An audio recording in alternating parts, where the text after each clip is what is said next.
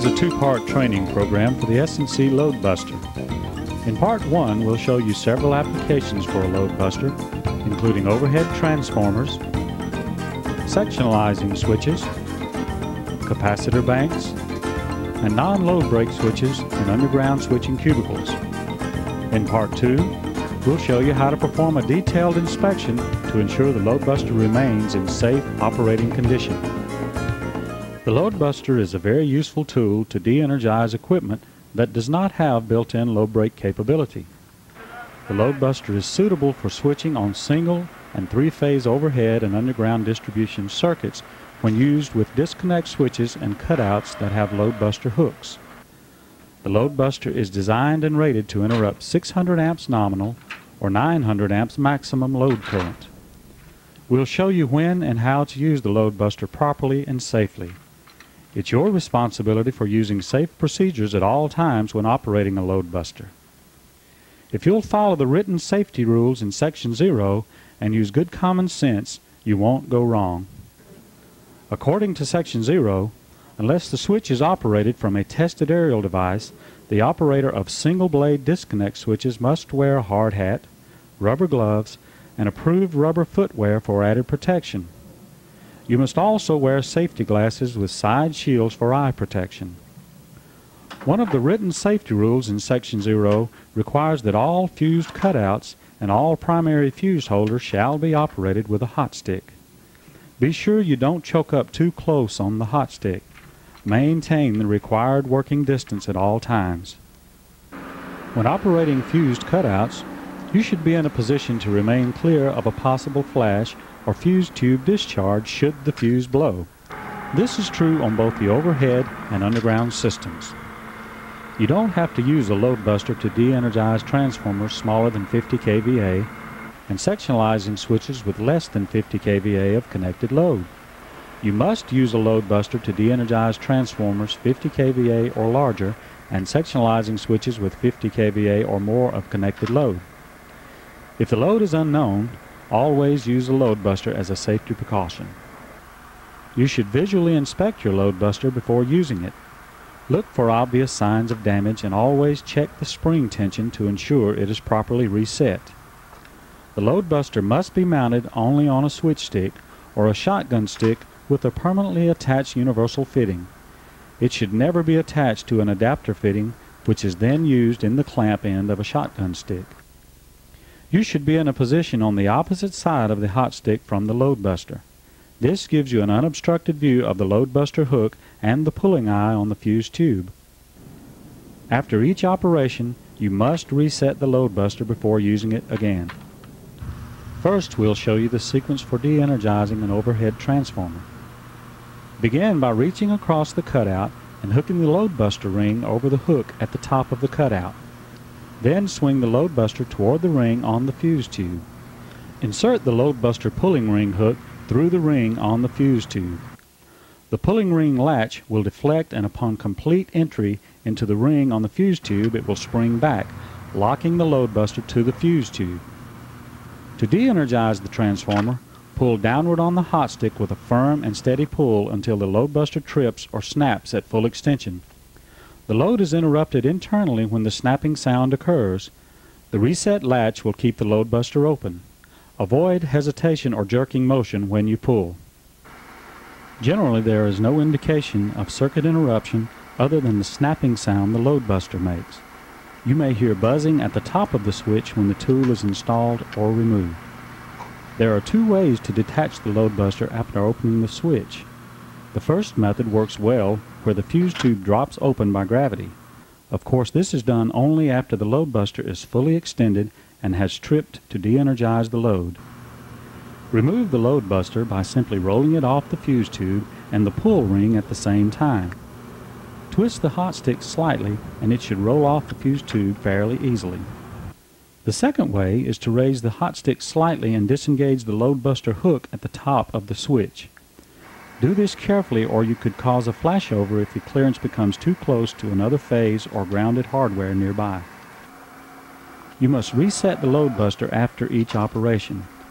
Lift the reset latch briefly with your fingers or thumb and telescope the barrel completely so that the Loadbuster will reset for the next operation. Check the Loadbuster to ensure it is properly reset by extending the barrel outward 2 or 3 inches.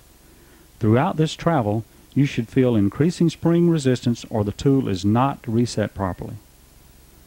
Capacitors carry full circuit current. You should open the middle switch nearest to the pole, then the other two in any order. You should allow time for the Loadbuster to cool down after de-energizing each capacitor, or use more than one Loadbuster, alternating between them to ensure the Loadbuster is cool each time. The Loadbuster can also be used to open non-load break switches in switching cubicles. However, be sure to use the end cover when using the Loadbuster in a switching cubicle. Before opening them, you should ensure that all the non-load break switches in the switching cubicle are closed and latched completely. This could prevent a non-load break switch from falling open under load by itself and causing a flash. Reach across the front of the fuse with the Loadbuster and hook it over the attachment hook on top of the power fuse unit. Swing the Loadbuster toward the fuse holder and pass the Loadbuster pulling ring hook through the pull ring of the fuse holder. The pulling ring latch on the Loadbuster will deflect slightly and then spring back, locking the Loadbuster to the pull ring on the fuse tube. Pull the hot stick with a firm and steady pull until it's extended to its maximum length and it snaps open, de-energizing the switch. You should avoid any hesitation and jerking motion as with all Loadbuster operations. The reset latch will keep the Loadbuster open once the circuit load is interrupted. To detach the Loadbuster, turn the hot stick slightly. This deflects the pulling ring latch and releases the pull ring of the fuse holder, allowing the fuse tube to fall away from the Loadbuster. You can also remove the Loadbuster from the load break hook at the top of the switch in the same way you did with an overhead fuse tube. To reset the Loadbuster for the next operation, lift the reset latch with your fingers or thumb. Telescope the barrel completely so that the tool is properly reset. Then release the reset latch. As before, check for proper resetting by extending the barrel outward 2 or 3 inches. Throughout this travel, an increasing spring resistance should be felt, or the tool is not properly reset. To keep a Loadbuster tool in good condition, it should be stored in a storage bag or case designed for the tool. You should always be alert to conditions that may indicate something may be wrong with the Loadbuster tool. Check for these things in particular: changes in the sound of discharge within the tool, a loss of spring tension after resetting the tool properly, carbon deposits within the silencer area. To check the silencer, remove the extended insulating hood and unscrew the silencer. Check the inside of the silencer for carbon deposits. If carbon can be easily removed, it should be removed. When any of these conditions are found, the Loadbuster should not be used until it is given a thorough inspection after being disassembled. In part 1 of this video, we've shown you safe procedures for using a Loadbuster. The tool will make your job safer and easier, but only if you do your part. Remember, safety takes precedence over all other requirements. Make each job a no-accident job.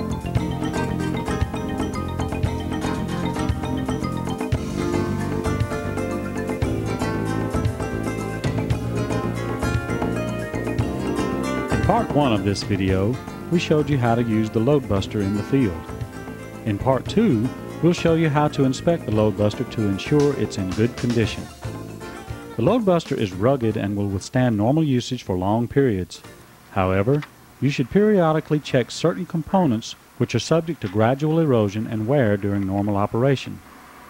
Since the Loadbuster does not give audible or visual signs that show the components are eroded or worn, you must rely on the number and severity of operations as the basis for maintenance. Normal life expectancy is about 500 to 1,000 operations involving average switching duties. If the Loadbuster is frequently used to interrupt heavy load currents near its rated capacity, it should be inspected more frequently. To disassemble the Loadbuster for inspection, remove the plastic cover from the Loadbuster housing and unscrew the end cap. Pull outward on the end cap far enough to get to the lock nut with a 7/16 wrench. Then remove the 2 screws that secure the end cap. Next, remove the 4 screws that fasten the trigger assembly to the inner tube assembly and remove the trigger assembly. Completely withdraw the moving contact assembly out of the inner tube assembly. Slide the guide bearing off the moving contact assembly and set it off to one side. Next, withdraw the inner tube assembly out of the Loadbuster housing.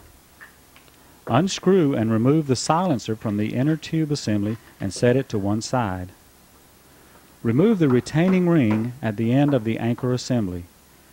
You can use a screwdriver and hammer if you're careful not to damage the anchor assembly while you do it. Remove the anchor assembly by pulling it gently until it slides off the inner tube assembly. Using a 5/32 Allen wrench, remove the small set screw that secures the stationary contact assembly within the inner tube assembly. Withdraw the stationary contact assembly out of the inner tube assembly with your finger. Examine the stationary contact assembly carefully for damage from arcing or excessive pitting. It can be reused if it is undamaged or has only minor damage such as a slight pitting. Next, remove the plastic cover from the Loadbuster housing. Then, unscrew the bearing retainer from the Loadbuster housing. Next, remove the nylon bearing, and after checking it for damage, set it off to one side. Also, remove the inner tube seal, carefully noting how the seal is oriented as you remove it. Next, carefully unscrew the metal contact tube from the moving contact assembly. You might have to use a small tool in the hole of the moving contact if it's too tight to unscrew by hand. There are 2 factors that help you determine if you need to replace parts of the Loadbuster. First, inspect the condition of the white material at the trailing end of the moving contact assembly. It should be free from glazing and erosion. Check for signs of other problems at the trailing end, including reduced diameter or mechanical damage.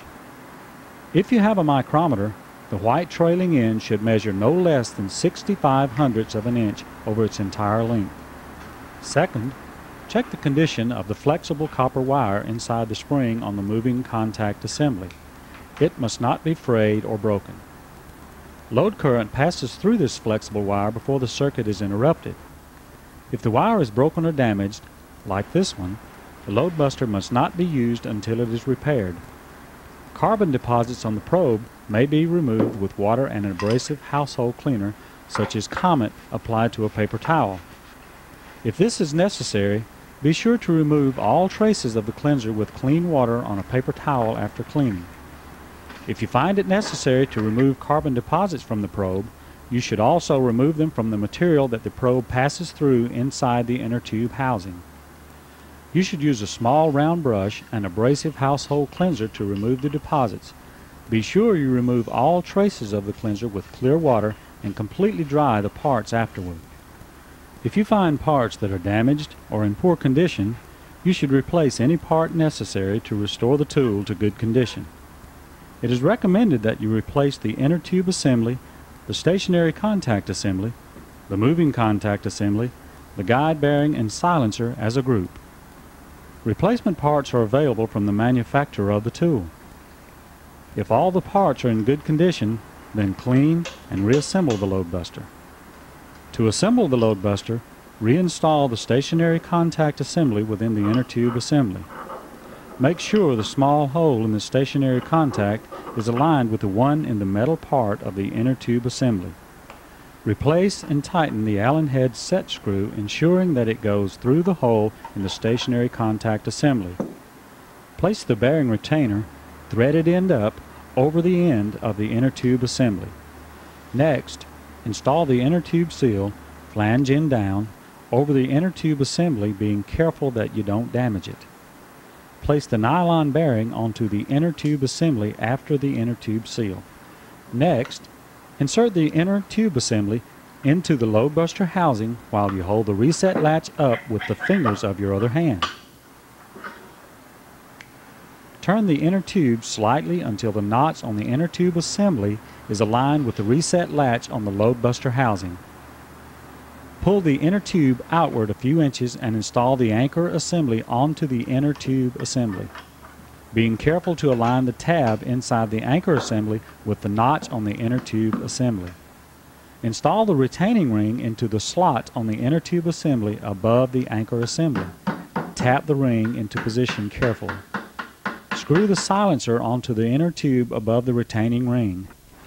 Screw the metal contact tube onto the moving contact with the flexible spring. Position the guide bearing on the opposite end of the metal contact tube. Insert the moving contact assembly into the inner tube assembly. Next, install the trigger assembly by holding the trigger with a finger until it's positioned over the metal tube of the moving contact assembly. Insert the trigger assembly into the Loadbuster housing, being careful to align the notch on the trigger with the slot inside the Loadbuster housing. While you hold the trigger assembly in place with your fingers, install and tighten the 4 screws with a screwdriver. It may be necessary to stand the Loadbuster trigger end up to get the screws started. After installing the trigger assembly, fasten the end cap to the moving contact assembly using your fingers to get the large screw started. Then, use a screwdriver and the 7/16 wrench to tighten the end cap to the moving contact assembly. Lubricate the end cap threads with silicone lubricant or Vaseline and screw the end cap onto the Loadbuster housing. This completes the maintenance procedure, and the Loadbuster is ready for a trial run to ensure it's operating properly. Check the Loadbuster by pulling outward on the anchor assembly until the Loadbuster trips. Release the reset latch and collapse the inner tube assembly completely into the Loadbuster housing. Pull outward a couple of inches on the anchor assembly to verify the spring tension that indicates the Loadbuster is properly reset and ready for another cycle of duty in the field. The Loadbuster is an excellent switching tool that provides you with a safe way to de-energize load. If you treat it with the care it deserves and the minimum amount of preventive maintenance, it will help you work safely in your job.